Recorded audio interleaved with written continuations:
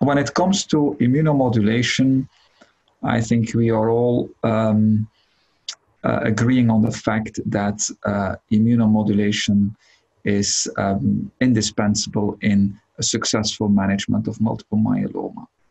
But of course, it's a very broad term, and basically the term comes from the preclinical evidence where we see that several compounds have a direct or indirect influence on several parts of the immune system. So in the traditional way, when we talk about immunomodulation, then there are the immunomodulatory drugs, or the IMiDs, thalidomide, lenalidomide, pomalidomide.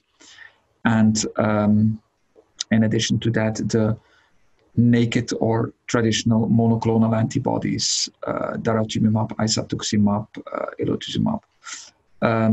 But of course, we have entered now a new era. So there are the CEL-MOD drugs, and the cerebron E3 ubiquitin ligase modulators. And then there are the antibody-drug conjugates like belamaf, the T-cell engagers, and then last but not least, the CAR T-cells. So it's quite something. It's an area that's very rapidly evolving. And in my talk, I discussed the more traditional immunomodulation, let's say the IMiDs and the monoclonal antibodies in newly diagnosed myeloma. And very interestingly, we see that the first-line treatments become more and more stronger.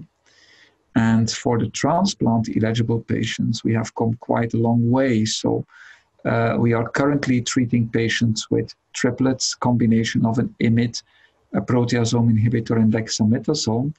And so we're now at a new era of using quadruplets. So the PI, IMiD, and dexamethasone in combination with a monoclonal antibody.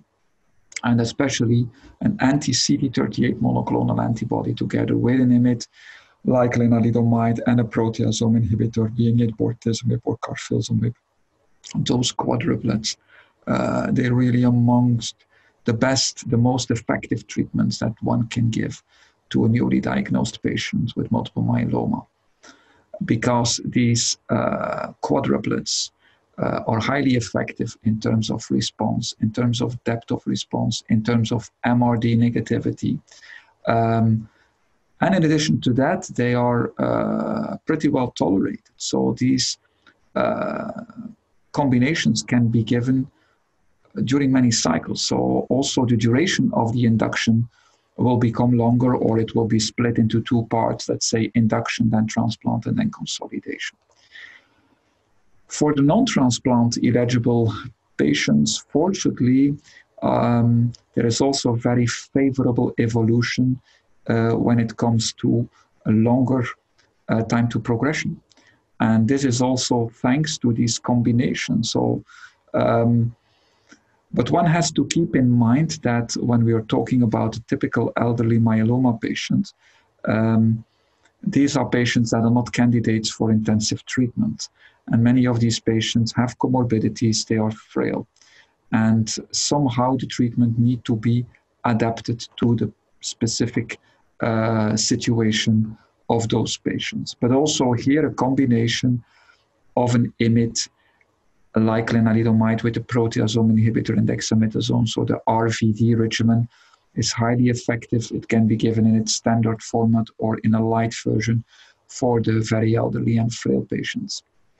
And then there is the combination of lenalidomide or a proteasome inhibitor like bortezomib with an anti-CD38 like daratumumab, which is like DRD, is a very potent combination, and that can be given for prolonged duration.